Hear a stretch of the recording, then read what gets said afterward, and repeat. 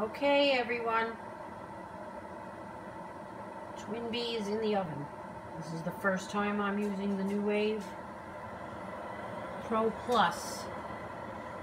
I put it in for 10 minutes so it can get hot.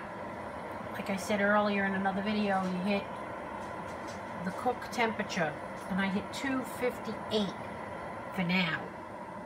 And I'm watching the thermometer because the thermometer does work. And I'm babysitting this baby. I do not want to see anything melt. So she's baking. The thermometer is going up. And I'm giving it 2 extra minutes, which was 10 minutes instead of 8, for the thermometer to get to the set temperature. This is the first time I've ever did this. You can hear the fan. And I have the whole baby in there except the belly plate.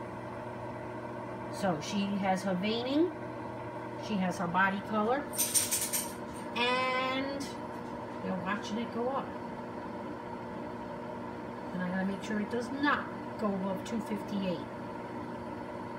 And then I'll check and see if 258 Fahrenheit is good to heat set the paint.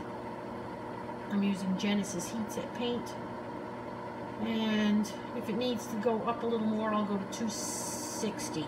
It's supposed to be 265 for 8 minutes, but I'm nervous because I've never done this with a Nuwave oven. I used to use a Farberware toaster oven, but I like this. This is nice. I sold my Farberware oven, which was a toaster rotisserie oven, and I purchased this off of eBay. I also got the extender ring that I don't need to use right now. That'll be for the bigger babies. Extender ring and the racks, and this is the new, they call this a PEI amber lid that's improved, all for $120, shipping included.